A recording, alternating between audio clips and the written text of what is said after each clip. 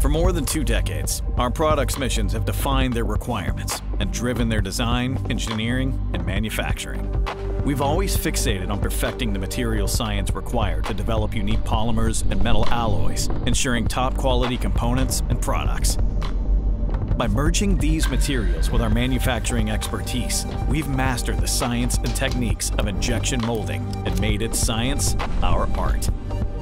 Our strengths in plastic injection molding naturally expanded to metal injection molding, where we've already been producing complex metal products, like our M-Bus Pro backup sights.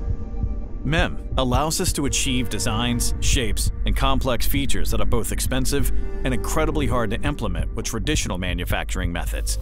And we've focused intently on continuing to advance this technology to create fully featured, high-quality knives at affordable prices.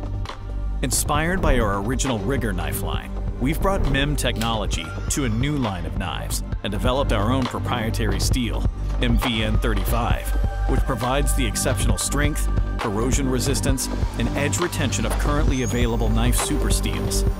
MEM allows us to control the entire process. So we can control the blend of compound that's going into the mold, and then we control features that are more complex than what you can do through traditional manufacturing processes.